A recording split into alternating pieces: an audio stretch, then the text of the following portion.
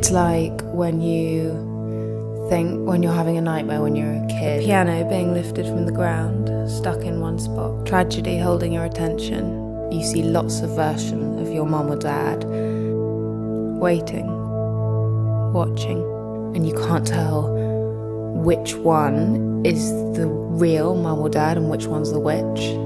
That kind of like horrible mistaken identity.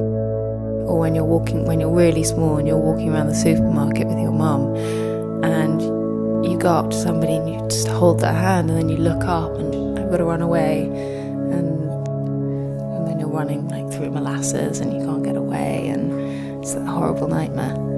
All that kind of like fake, voluptuous plastic stuff is really a Pyrrhic victory.